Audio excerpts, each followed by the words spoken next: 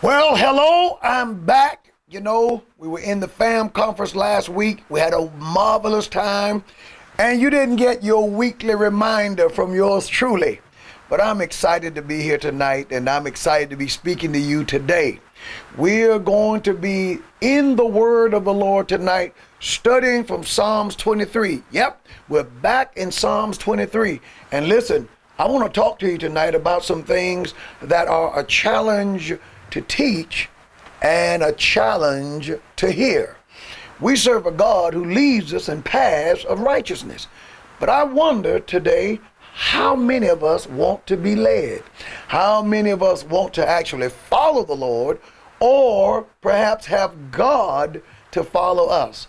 Yesterday at the Hillary Clinton rally, when she came to town, there was a LGBT community rally right across from where she was. And it was called the Rally Against Hate. And one person said, I am not an it, I am not a thing, I am a LBGT woman, and I am a Christian. Well, I wouldn't call you an it, I wouldn't call you a thing, but you're not a Christian, and you're not a woman, because an LGBT woman is a transgendered woman is a man. Everybody knows that. And a transgendered man is a woman. What's my point? You can't redefine Christianity. A man cannot pretend to be a woman and dress as a woman, carry himself as a woman, and then claim to be a Christian. God made us male and God made us female. What's the point? What's the connection? The truth is today, many people just simply want to do what they want to do. And God, you get out of the way. Biblical Christianity, get out of the way. And if you dare disagree with me, then you are practicing discrimination, bigotry, and hate.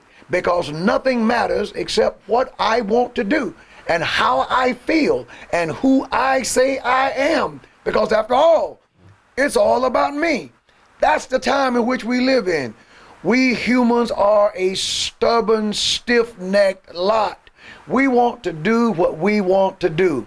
But if you really want to be blessed, how about allowing the Lord to lead you in paths of righteousness? Let God lead us to green pastures. Let's allow the Lord to fix it where we can lie down in green pastures and lead us, my friends, beside the still waters. Now come on out tonight. I'm going to talk to you, and God's going to bless you real good. I'll see you tonight.